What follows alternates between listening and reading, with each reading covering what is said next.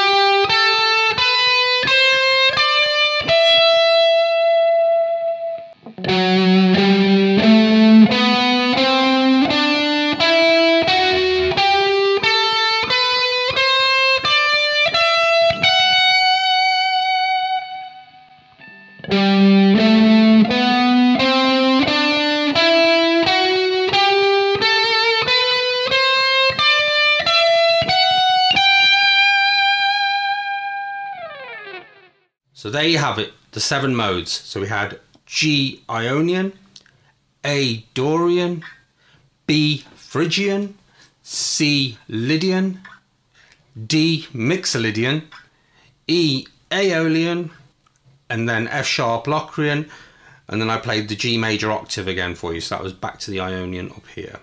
Right, so now I'm going to improvise using those modes, and I want you to try to center your ear in the key of G major.